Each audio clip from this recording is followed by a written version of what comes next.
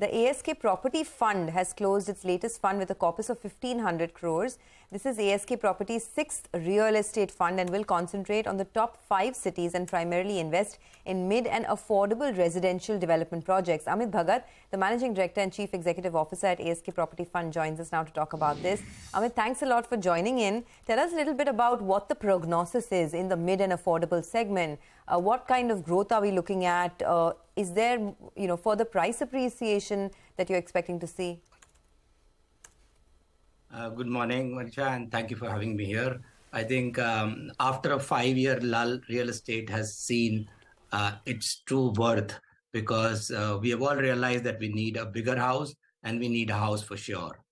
I think the pent-up demand and the 5-year lull has led to the actual demand coming in. And I'll divide it into 2 parts. People who are buying land and people who are buying apartments. In apartments, it makes no sense to be an investor because you pay 5% GST and 5 to 6% stamp duty. So it is a real end user demand which is coming to the apartment segment. Now, if you look at the capital available to the sector, the capital has been depleting and because after the NBFC debacle, and the money available to the sector for growth has been very limited. Because of that, the under construction unsold inventory in every city from 29 and 36 and 47 months has fallen to 8, 12 or 15 months. Now that explains the reason for the price increase in the last 1 year. Because end user came back during COVID because of low interest rates and the actual pent-up demand. And there was an under construction unsold inventory which was declining. And that led to the price increase in the segment.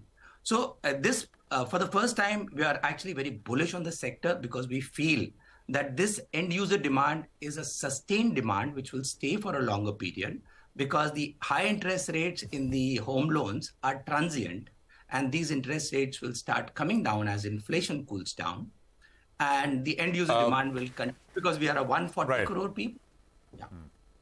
Amit, hi, good morning. So, 2 questions. One, where will bulk of this money go? Will you sort of give it to sort of tie up with builders? Will you sort of look at land? Which cities are priority for you? We have the list of the cities which you like, but where exactly is the maximum room for appreciation now? I think our viewers would be interested in that. Your view on that. So, go on. So I'll divide it into 2 parts.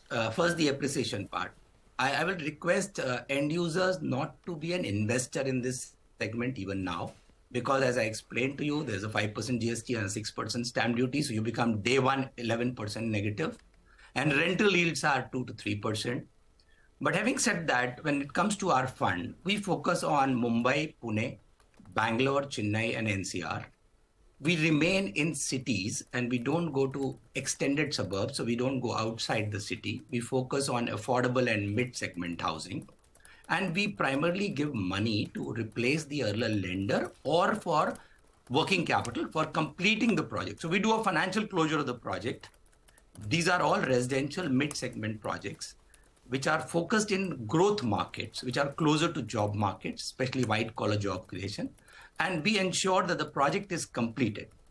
And that is our endeavor. And we only focus on developers who are customer-centric and focused on completing the projects as committed to the investors or to the buyers. You know, we understand the macros of 140 crore people looking to buy houses and COVID and all of that. But the near term does not look very promising. The reason why I say this is, one, because interest rates are high. Secondly, investments in property looks like it has been front-ended, especially because of the announcements that were made in the budget. So the last quarter was good.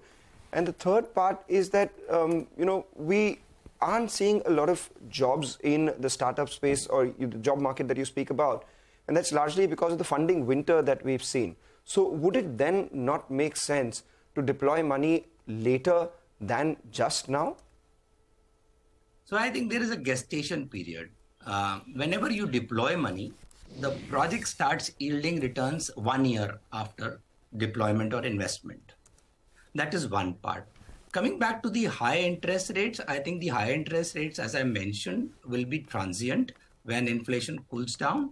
the interest rates will go down. These are typically 20-year mortgages, and 20-year mortgages does not impact if the interest rates are high for a year or two. Yes, it is a barrier for an affordable housing, where the end user in the affordable housing will definitely look at his EMI and the cost of paying to the lender, and he may defer his purchase a little bit. Having said that, if you look at who buys a dwelling unit for end use, when his job is stable and he can see his income for 20 years. So if the funding winter has dried up for startups, it does not impact us, because employees of startups do not buy till their job is stabilized. Got it. I mean, we get that. Just one point, right? I mean, someone in a city like Mumbai bought an apartment in 2012, 2013. It took them 10 years for prices to come back to their purchase price. I mean, if you're living in the house, they say you should never look at what the price is. But I mean, it's wealth effect, right? I mean, to see the property value go up.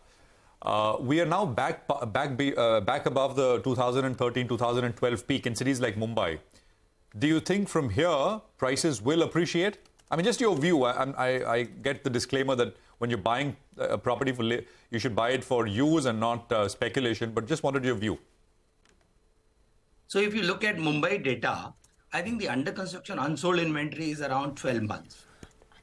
And if the buyers will always come back to the market, whether it is equity or real estate, when there is a fear of missing out.